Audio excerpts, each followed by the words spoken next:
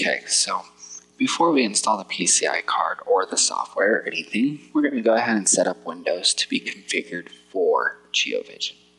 So first, let's go ahead and right click anywhere on the desktop and go down to Properties, and then go to Screensaver. Make sure you have no screensaver enabled. Go down to Power, and then make sure that Hard Disks is turned to Never. And then System Standby, also on Never, and System Hibernates on Never.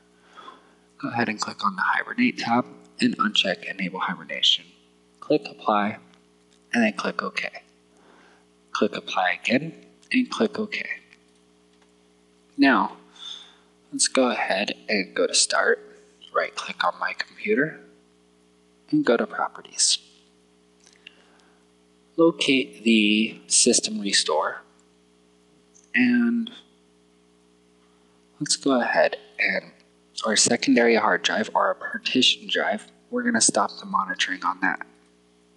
Press OK. Yes. Automatic updates. We're going to turn off the automatic updates. Click Apply. Go to Remote. We don't want to allow remote assistance. It's not really needed for GeoVision, but I like to do it personally. Apply. Okay. Now we need to go to My Computer, and we got this nice drive for storage. Let's double click in there, and let's right click, go to New Folder.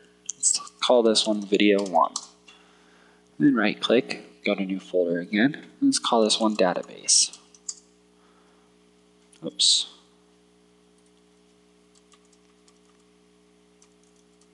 Now I can spell.